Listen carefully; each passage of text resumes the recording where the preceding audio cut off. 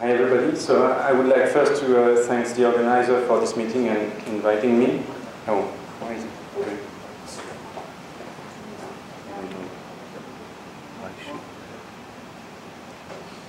So it should wait for me now. So I will talk about annotations.org and MIRIAM Registry, which is basically an annotation and cross-referencing framework, but perhaps for you, I can just say it will provide you with identifiers or URIs. So very, very quickly, I would like to give a tiny bit of history about where MIRIAM comes from.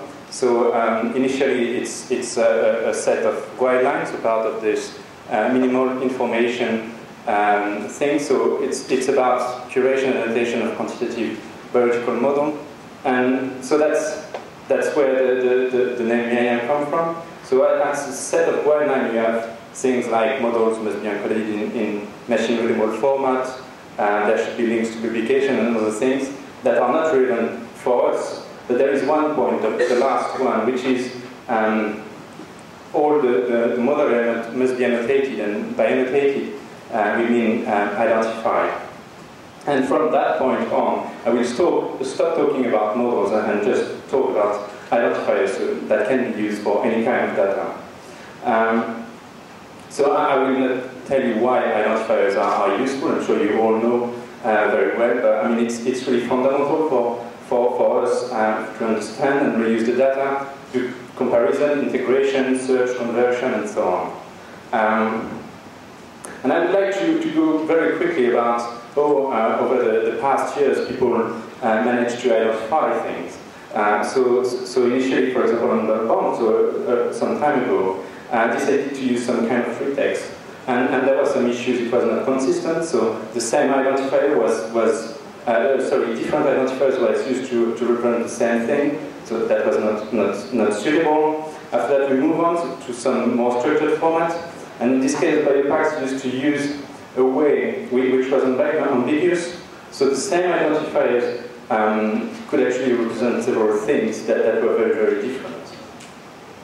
And some people decided, oh, wait, why I bother? I could just put the physical location, the URL, and that should be fine. However, there are various issues. As you can see here, I give an example of 4, and they are all linked to the same thing, so it's not unique.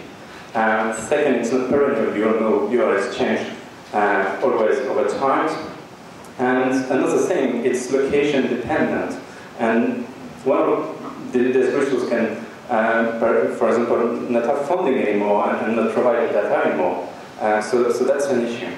So if I use all these points, I have a list of characteristics any kind of useful identifier should have. So I basically wrote them, and I have a few like standard compliance, resolvability, free to use, and so on. So back in the time when we were talking about models, I mean, anyway, we needed to have identifiers, and we looked around, and basically everything that was there did not really fit the bill with all these characteristics I listed earlier. So we decided to create something very simple, basically composed of 2 things. One that we call the namespace, which basically identifies the data provider, and another one which is the identifier of a very specific piece of data that is provided by this data provider. And this identifier is given usually by the data provider. And we just basically concatenated this information and created an identifier which is a URL in this case. And everything was great. A lot of people were very interested and started to use those and develop support for those.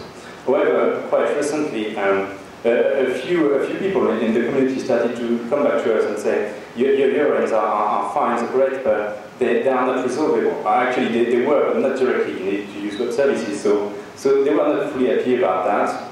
But I must say it was only a small portion of the community. But anyway, we decided to work on that and introduced the URL form. And we did a domain name, and we found identifiers.org, so hence the identifiers.org. But basically, the structure of the URL is pretty much the same. It follows more or less the same rules. So what does identifier.org provide? It's really resolvable persistent identifiers. And I should add as well that they are location independent.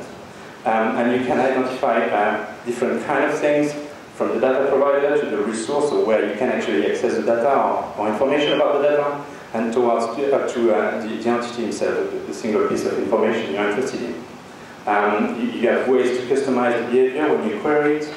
And you have other characteristics like community-driven, curated, and things like that, that come from the fact that it's actually built on something called the MIRIAM Registry, which I don't have time to present now, but we can talk a bit later about it if you're interested. So just two examples of what you get if you query it. If you query it with a web browser and you put one of those nice URLs, you will be provided with a choice. The idea is you will have the list of all the places on the web where you can access the data or information about the data. And you will have a bit more information. You will see, for example, where are the servers physically located. You will see the uptime and things like that. And so you will be able to choose and just click on the one you want to use, and you will be redirected there. But I said you can also customize behavior. So if you don't want to use a web browser, you can also access this information as RDF. And I said you also, if you wish, you can be redirected directly to a specific resource. There are several ways to achieve this. I can explain that later as well if you're interested.